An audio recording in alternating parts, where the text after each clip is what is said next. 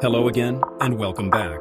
In our last video, we introduced technical horizontal agents, AI agents designed to handle repetitive rules-based tasks like OCR, RPA, summarization, and classification. Today, we're diving deeper into SAP RPA agents. These agents are built simply by providing plain language instructions about what actions to perform on a given screen.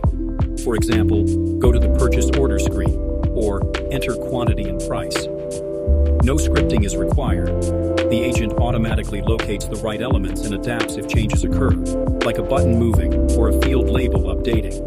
As you can see, the SAP ECC agent is navigating menus and performing data entry for purchase orders, using a list of natural language steps. Notice how easily it handles everything from simple fields to complex, table-structured data.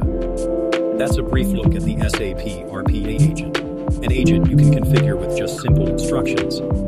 In our next video, we'll explore other types of RPA and horizontal agents. Thanks for watching, and we'll see you next time.